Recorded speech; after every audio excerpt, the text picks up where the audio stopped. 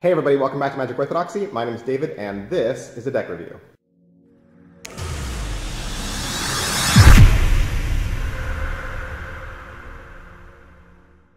Hey, today we're going to look at the Arcana Playing Cards from Chris Avanyenko and Dead on Paper. If you'd like to learn more about this deck or any of Chris's decks, you can visit him at deadonpaper.com. This project was a Kickstarter release. It was done in two versions. It was done in a light and a dark. And for the sake of our video review, we'll look at the light version because it might show up just a little bit better on camera. Okay, so the theme behind the Arcana deck is, of course, the tarot deck of cards. Tarot cards are often used in divination, in trying to reveal either the past or the future about a certain person using cards. Of course, you can use a standard deck of playing cards, a standard deck of 52, for divination. When you do that, it's called Cartomancy. And so what Chris has done is he's taken the traditional 1910 Rider-Waite-Smith tarot deck and kind of married it with the standard deck of playing cards, and what you have is Arcana. The tuck case is beautifully done on pearlescent paper. It's a really nice stock, and it also has a lot of embellished embossings.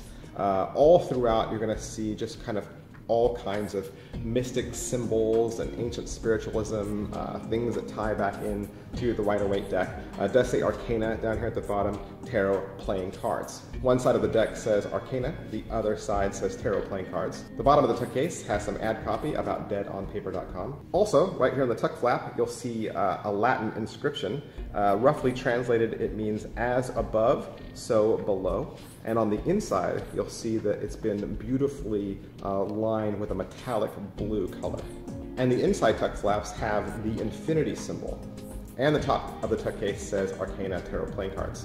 There is no tuck seal, which is cool. I like that. It keeps the artwork on the tuck intact. And the back design of the tuck case is, of course, the back design of the cards. That's pretty much it for the tuck case. Let's take a look at these cards. These cards come from the United States Playing Card Company, and they do come on their retail stock. They do have a traditional cut and modern embossing and a magic finish. And if you'd like to learn more about stock, cut, or finish, you can click the link below in the description. The back design of the card has a frame around it, thus making your border. And it is the Tree of Life symbol there in the center. It is a one-way back design. You can see that the Tree of Life has a kind of full plumage, kind of in bloom side, and then the other side is a little bit more haunting, a little bit more sparse. I don't know if it's quite dead, but it does symbolize a different side. It could be light and dark, is what I'm guessing. Also, the stars on the lighter side are a little bit less pronounced. The stars on the darker side are thicker and more pronounced. Because this is a tarot playing card deck, Chris had to pay tribute to both the suits that are in the tarot and the suits that are in a standard deck of cards. So whereas a standard deck of cards would have spades, Chris has also come up with the other side having the sword icon. Your clubs are going to be married with the wands. Your hearts are going to be coupled with the cups, and your diamonds are going to be married with the pentacles. And then, of course, each of the pip and indice cards carry both of the pips in the four corners. Chris has redone all the pips and indices, and then the background of each card has a little bit of scratch work, watermark behind, just to kind of make it look old and rustic.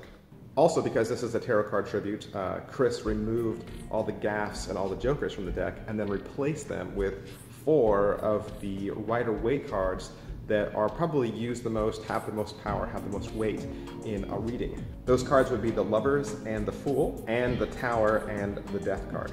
Chris has also hand-drawn and re-hand illustrated every single court card in the deck. Each court, each king, each jack, each queen is completely unique and looks really close to the art and style from the Rider-Waite-Smith tarot deck. Alright, so that is my review of the Arcana deck. Like I said, if you'd like to learn more, you can visit Chris Avanyenko at deadonpaper.com. As always, we recommend that you like this video just so other people can find it faster. We also recommend that you subscribe to this channel just to stay up to date on the latest in cards and card magic. Now, if you want to follow me on social media, you can. I'm at facebook.com/magicorthodoxy, twitter.com/magicorthodoxy, and instagram.com/magic_orthodoxy. Thanks, bye.